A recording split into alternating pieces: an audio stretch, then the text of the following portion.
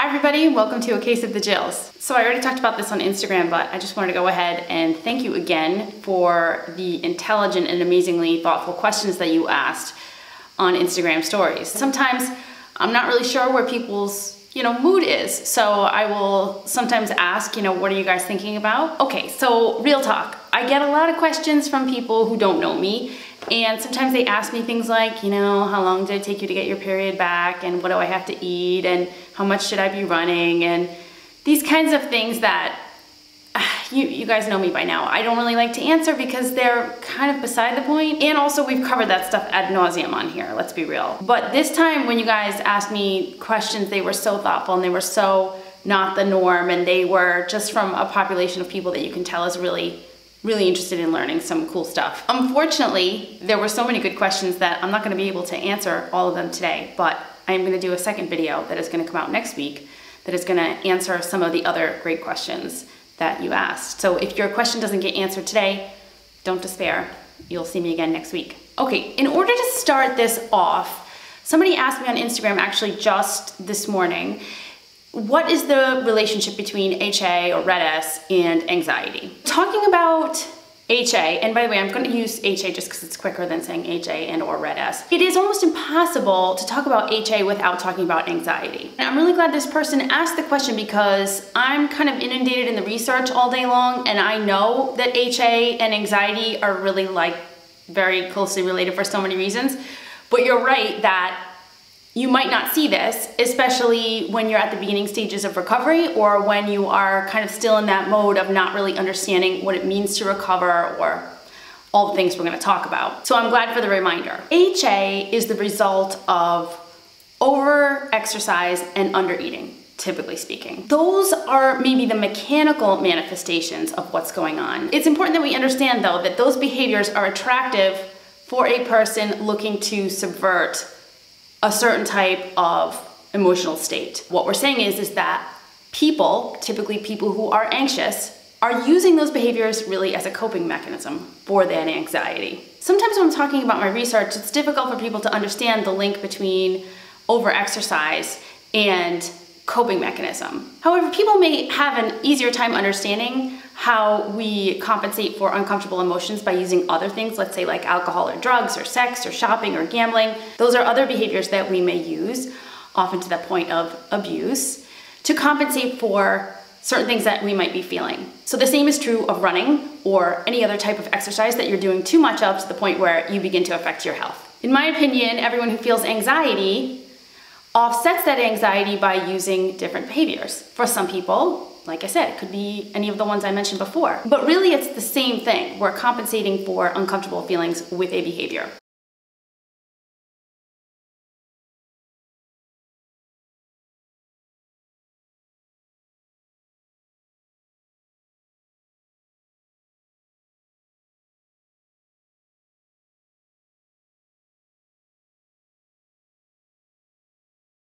Therefore, it's not really HA that causes anxiety, although under-eating is going to cause a certain amount of anxiety because of what we know about what starvation does to the brain, and we're going to talk more about that later.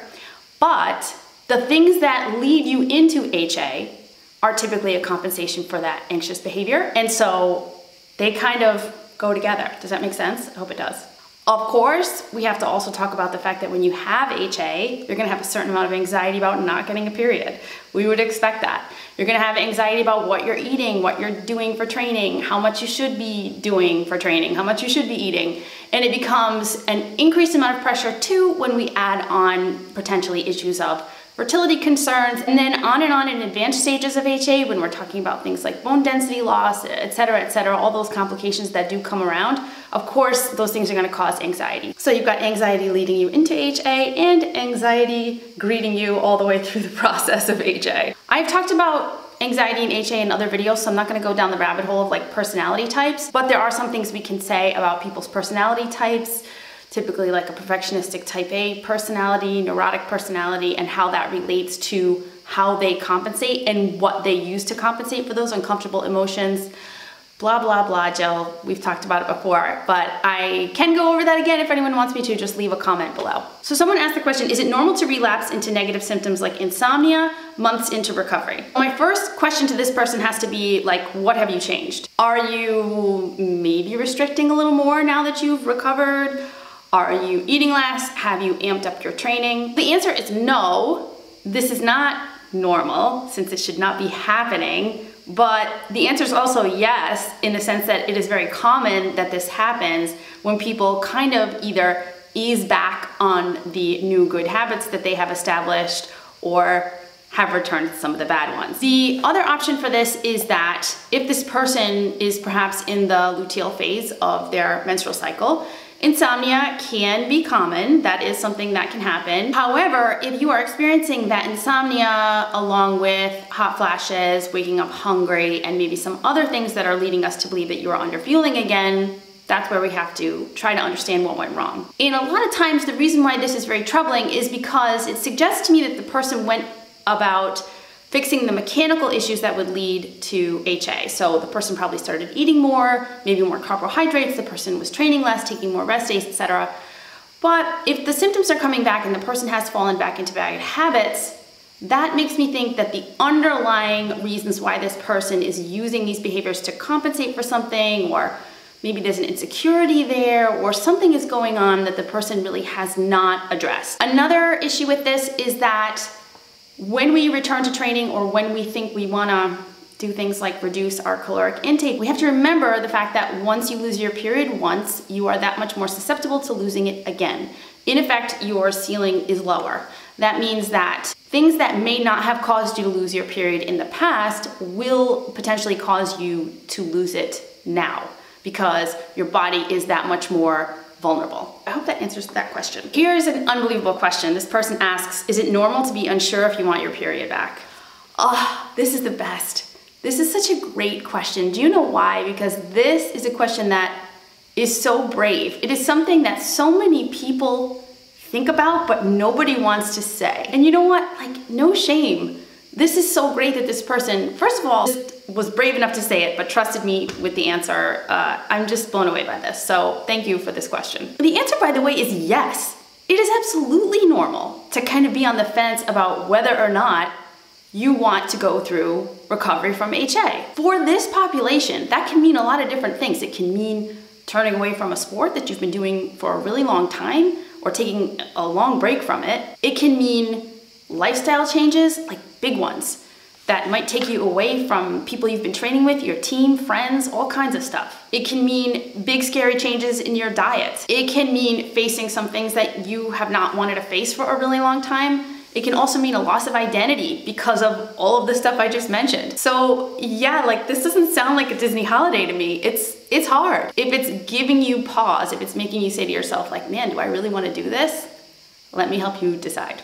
Every month that you don't get a period puts you at increased risk for irreversible damage. First of all, osteoporosis. If you haven't had a DEXA scan and you've been without a period for a while, you could already be in a stage of osteopenia, which is the initial stage of osteoporosis, or you could have full-fledged osteoporosis. Sometimes part of that osteoporosis is irreversible.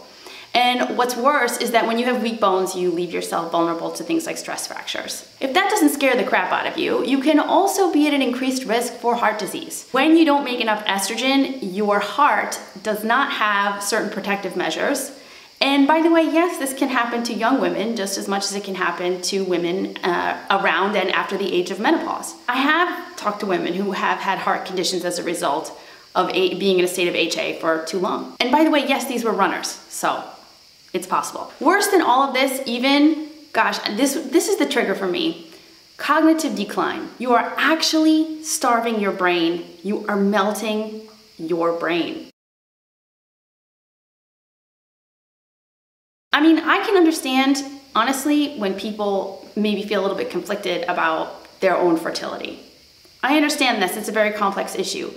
But cognitive function, your brain, your ability to speak and think and have memory and talk and do work and feel emotions, I mean, if you don't value that, that's a very serious issue.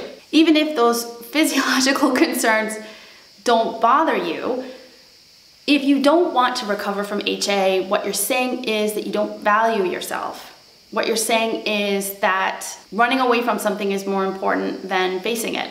Is there anything in your life that's so big that you would rather run away from it than face it, risk all of those other health implications because the pain of that thing is so great? What are you telling yourself there? Are you telling yourself that you can't manage that pain? I don't believe that. I think you can. Granted, you may not be able to do it alone, and that's why there are qualified healthcare practitioners and therapists and wonderful people on this planet to help you navigate that. But I think you deserve better, and I think that you need to value yourself more. Like I said, it's fair to have these thoughts. There are many reasons why somebody might not want to get a period. Like I said, I mean, it could be that you're conflicted about your fertility. It could be that you're conflicted about your gender presentation. There are people for whom presenting as overly female feels injurious to their personal identity. You might not want to be forced into a role or forced into thinking that you want to have children or that you should be having children. You might think of it as like a way of conforming. And for some people, they just might not want to take care of themselves in that way. Whatever your reasons, validity notwithstanding, you will either have to deal with HA or you will have to deal with the scary consequences of it. One way or another, like I said, I think you deserve better. I hope that I've convinced you. Oh my gosh, here's another good one. Can HA be the reason for the inability to fall in love? Oh my gosh. This one should be a book or a movie or something. This is just such a beautiful question. I love this so much. It's so complex. So let's take this from both sides. Let's take this from the scientific biology side and let's take it from the psychological side. No, there is nothing specifically about hypothalamic amenorrhea, the condition of that makes it difficult for you to be in love. You could have HA and be in love with someone. It's definitely possible. However, the answer is yes, because so many aspects of HA mean physical and or psychological dysfunction. Don't be afraid of that word, but uncovering those things is uncovering why love is so elusive in this moment. Let's talk about the biology first. One of the reasons why you may not be able to feel certain emotions or why it may be more difficult for you to access them has to do with your body being in a state of famine. And in a state of famine or a state of starvation, we have something going on called hypogonadism. So this is the failure of your ovaries to function properly. That's when you have a decrease in sex hormones, you have a decrease in libido, of course, meaning even if you were in a relationship with someone, like sex is totally not gonna be interesting to you. Also with HA, you're gonna have an increase in stress hormones, which is going to make you feel more anxious. You're gonna be more irritable, and you may even be more paranoid. Also with this means a decrease in neurotransmitters.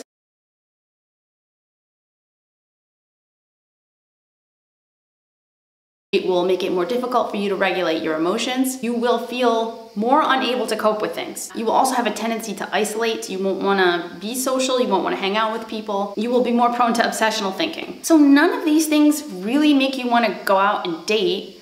And if you're in a relationship already, they may make you feel really cold and isolated in yourself. When you're feeling that much anxiety and you feel that your emotions are out of control, I mean, let's face it, if you're in a relationship, that is gonna spill over to the person that you're with. You may start having more arguments with the person that you're with. You may feel that they don't understand you. You may feel that you don't understand yourself. This is a really delicate and vulnerable kind of place to be. So let's continue to talk about some of those psychological aspects. If you have HA because you are an underfed athlete who spends all of her time thinking about training or going out and training, of course you're gonna not have time and really not have the wherewithal to think about dating, meeting people, or spending time with people. If you have HA because you are compensating, like we talked about before, for something kind of terrible in your life or some type of emotional upheaval, some type of underlying anxiety, maybe some trauma, you are not gonna be thinking about falling in love with someone. You are not gonna be thinking about that. You're gonna be thinking about survival, just kind of getting through the day.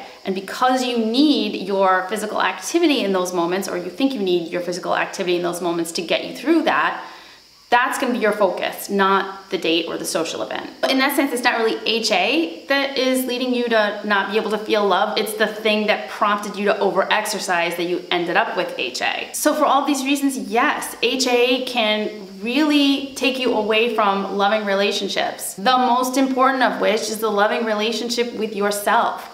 And this is where the Auntie Jill advice comes in. All of this stuff can be fixed by eating more. You need to fuel your brain, because you fall in love with your brain, not your body. Despite what society wants you to think, you have to do this so that you can fall in love with yourself. When you establish that love with yourself, that's when a strong, loving, long-term relationship really has space to grow in your life. A love relationship is not going to fix you. You can't be in a relationship with someone who loves you into loving yourself. Doesn't really work that way. Your partner can't fix you, whether you've been with them for a long time or whether they're a new partner, like they can't fix you. You have to love yourself enough to eat more so that you can learn who this is, value all of this, know that you deserve it, go out there into the world with an open heart and a fed brain. Okay, next question is another interesting one. It is very dark out because I think it's gonna rain. Okay, hope you can still see me. Next question is frequent urination and stress incontinence HA related?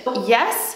Stress hormones will increase with HA. That is why you don't make enough female sex hormones to get a period. You have an enormous amount of circulating stress hormones in the system. We've talked about this before in previous videos. Chronic and long-term stress increases cortisol, which is going to decrease anti-diuretic hormone, and then it is going to make you pee. This gets more complex the longer the chronic stress goes on, but the answer there is yes. If you feel like you have to pee more when you have HA, yes, that is definitely happening. The person asked about stress incontinence, but stress incontinence is not psychological stress. Stress incontinence comes from anything that makes you like jump or bounce. It's that pressure stress that it's talking about, not psychological stress. That being said, there is some evidence to suggest that female runners may have a slight increase in chance of having stress incontinence because of the jostling motion of running. Of course, you're also drinking water the whole time, and that can also be exacerbated by the fact that if you're drinking caffeine either before you run, or some people drink caffeinated beverages while they run, so that would also make things worse. Do your Kegels, ladies. I just did one right now.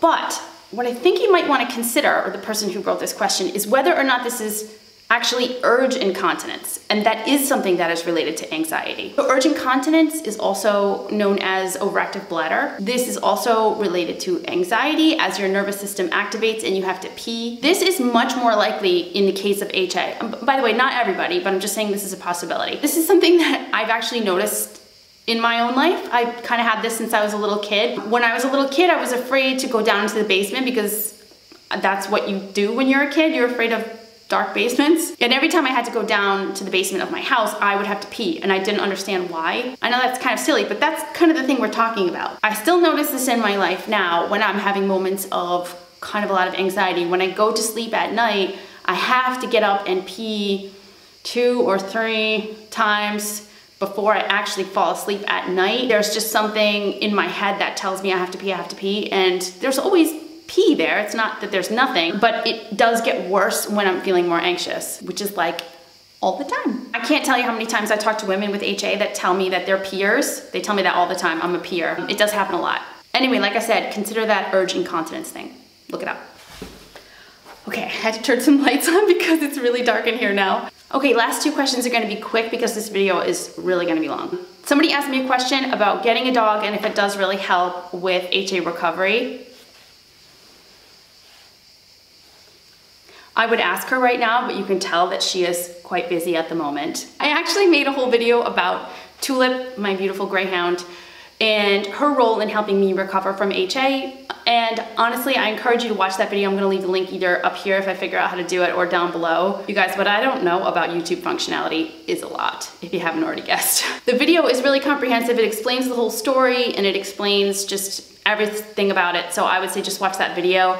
But the answer is yes, yes, yes, yes, yes. She's the greatest thing on earth, and pets are wonderful. Animals in general are wonderful for so many reasons. So please watch that video. The last question is actually another great one. I love this. And the question is, what do I do on rest days? Girl, what do you not do on rest days is a better question. So I think that you guys know me by now. I've said this before, but I will make sure that we're clear. I am very much against the term active rest day. The only thing I think you should be active about on a rest day is actively breathing in and out and actively watching Netflix. I'm kidding, but I'm actually not. I think one of the best things you can do on a rest day is like lay down as much as possible and keep your feet up. Even if you have to work, when you come home from work, like lay down. Laying down is a wonderful thing. I don't know why there's such a stigma about laying down and putting your feet up. Like, it is one of the greatest things you can do for your body. The only thing better than laying down on a rest day is foam rolling and then laying down on a rest day. I love that feeling of just like smushing my legs and kind of feeling like the fluids and everything is rolling around in there. Drink a ton of water and just like watch Netflix. Like,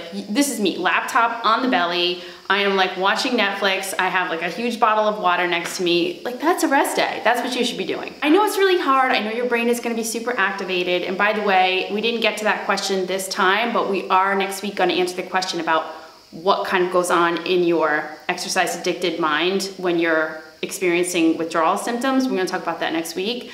But on a rest day, it's really important that you just do something that is not sport related. This is the time for you to take up knitting or crocheting or cross stitching or, I don't know, decoupage. What do people do these days? I saw the article in the New York Times for making those paper beads. Like, do that, do anything. Bake some cookies, call a friend, read a book, gosh, do anything. I would even go so far as to say, like, don't read sports blogs and websites, and don't like plan your training on those days or start thinking about next year's races and stuff. Like, give yourself the mental break. It can be really important. It can be really restorative. You can expand your life in ways you didn't even think were possible. One thing that I have never talked about before on this channel, but I want to make clear, is that even when I was running the most and destroying myself at the very apex of my self-destruction, all the miles per week I was running, I always took 1 day off per week. I was not one of those 7-day-a-week runners. I was not. I was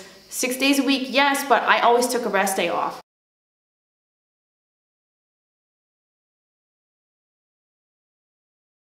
I don't truly remember what I was doing during those rest days. Chances are I was working or just, you know, being an idiot in general. But I will say that the way you approach your rest days and the frequency with which you take a rest day really does absolutely 100% lead to your longevity as an athlete. Make them a very important part of your life as an athlete. The more rest days you take, the longer you'll be at this. I wish I had taken more rest days because maybe I wouldn't have had to go through all this. But then I wouldn't have met all of you. So, it's a balance for me. This has been a super long video, but thank you for watching. Next week, we're gonna cover, and I should have written them down, all the questions that I didn't get to. If you still wanna add some questions, please leave a comment below or email me at caseofthejills@gmail.com. You can schedule a mentoring call with me at caseofthejills.com. Did I say that right? I did. Follow me on Instagram, wear your mask, wash your hands, don't get desperate. Hope you have a great week wherever you are, and I will see you again soon. Thank you so much for watching.